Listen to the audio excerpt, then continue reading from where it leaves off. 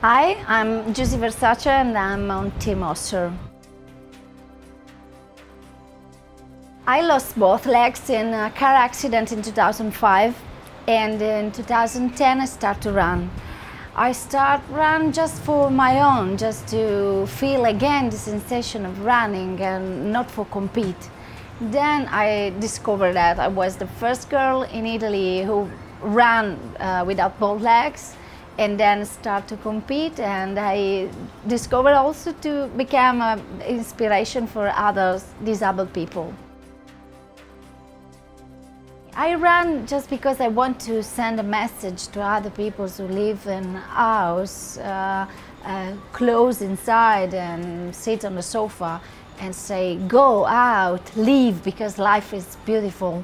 Also without a leg, also without an arm. I mean, if you have a head and heart, you can go everywhere.